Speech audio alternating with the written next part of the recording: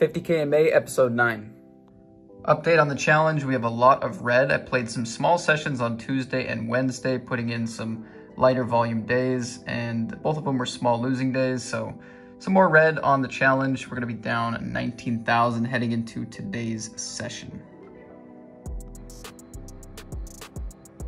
One of the first tournaments I registered, we won a ticket to the 320 this afternoon. Okay, big spot in a satellite to the 1K. Gonna have to go with this one. We're still too far out from the seat with too good of a hand. Good luck.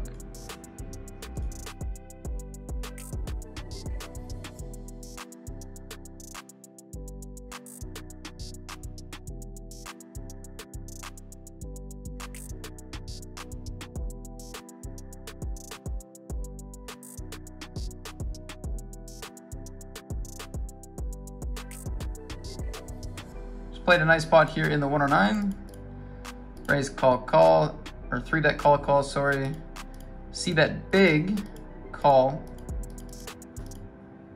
Shove the turn, call. Also played a lovely pot here in the $320. Raise, call. Flop a set, check, bet, call, or sorry, raise, call, check, bet, raise, full house.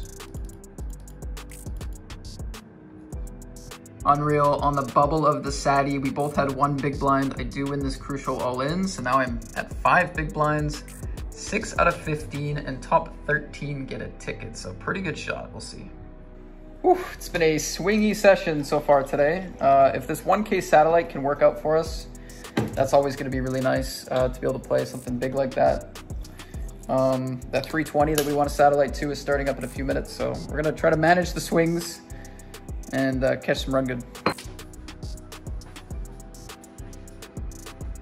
All right, we locked it up. 1K ticket. Tournament has started right now.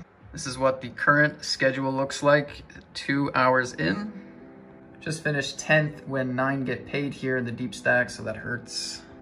All right, we shove in the 1K. Big blind calls, pretty scary.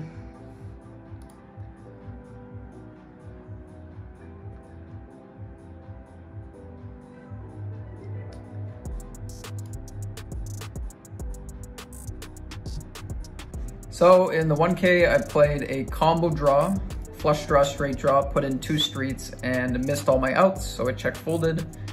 And then I had that ace-king spot. So just more run bad in the high stakes, and it's kind of holding us back in the series so far. All my 500s and both 1Ks, or all 3 1Ks I've played haven't gone well. So that sucks.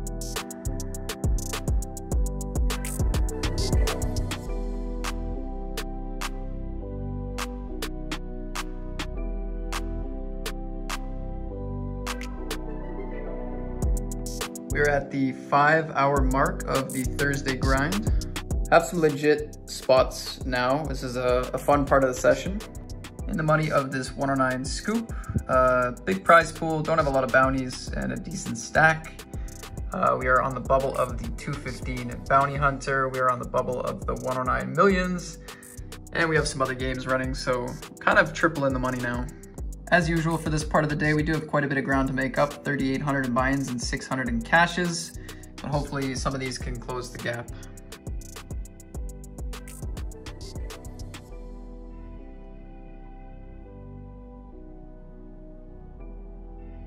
Final 4 tables, 109 millions, 109 scoop, and a couple of side events. It's a brutal hour. We had, I had 8 tables an hour ago, and some of them were really good, in the money.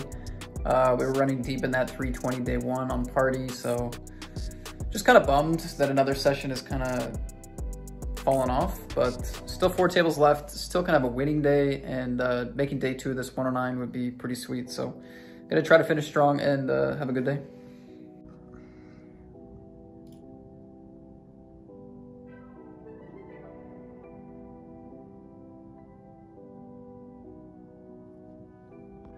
$109 scoop, we were getting deep about 30 minutes from day 2. We run 10s into jacks into ace king. That was a huge pot, but not going our way.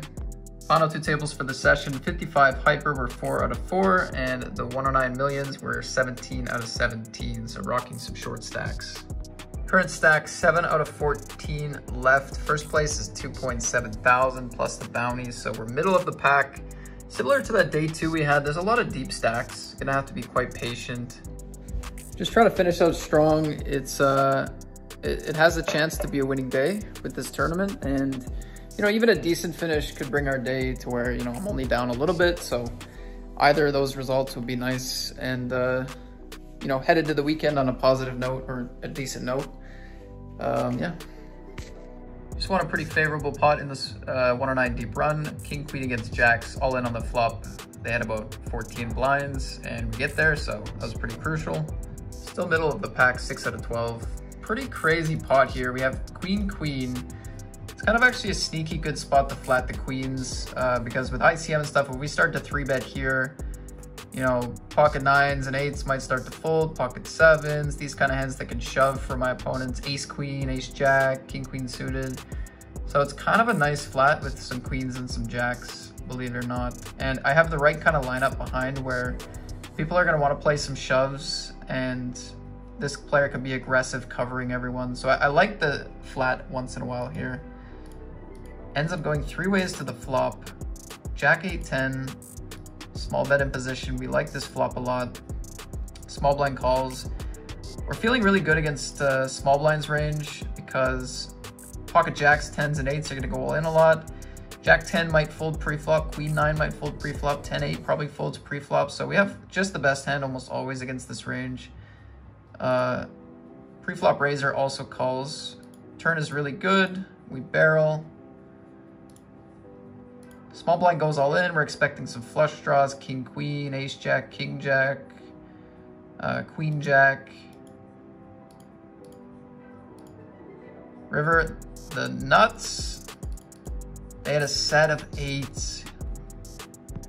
That pot was so lucky. And the whole reason I flatted pre-flop is for hands like the pocket 8s to go all in pre-flop safely. Whereas if I would have 3-bet, pocket 8s folds pre-flop. So it ended up working out how I intended to get action from players to my left, but it ended up being post-flop in a spot where I would never assume they would have pocket 8. So I got super lucky on the river. But yeah, I think a nice play. Open up the king 6 in the cutoff here. Big blind calls. Play a range bet. There's multiple choices we can have on this flop, but we went for a range sizing. Calls. Turn is the deuce. We play a check back with one of our weakest kings here. River is the jack.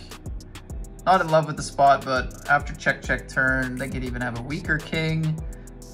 They could have 6-5, 6-8, low spades, heart floats. So there's just a little too much to really love folding here. So we call. And king, queen. 9 or 9 end up flipping and losing. So did scoop that cash for 1,300 to close the gap today. Finished down around 1,000, which is not so bad. I think anything between 500 and 1,500 is, in my mind, sort of break even. You know, could have gone either way. And yeah, the big stuff didn't really pan out today. So decent session. It was a good grind. I played as many tournaments as I wanted to, but that was that. Gonna continue the productive nature of this day. And we're gonna hit the gym, get some groceries, and hopefully study when I get back.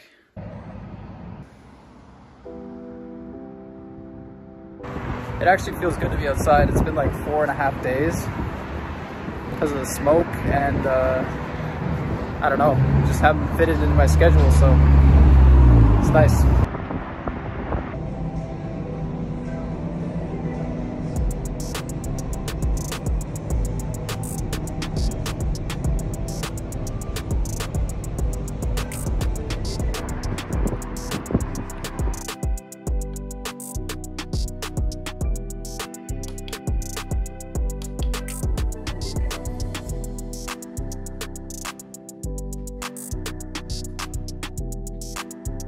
All right, so we're gonna do some study now. I'm gonna watch a training video from Raise Your Edge. Ben CB is the head coach. I've been kind of consuming their content for a few years now, and keeps updating the course with new stuff. I'm looking at exploits due to population analysis that they've done, so that's what I'm watching. And then I'm gonna do some quizzes with the paired app to follow, and that'll be my study tonight.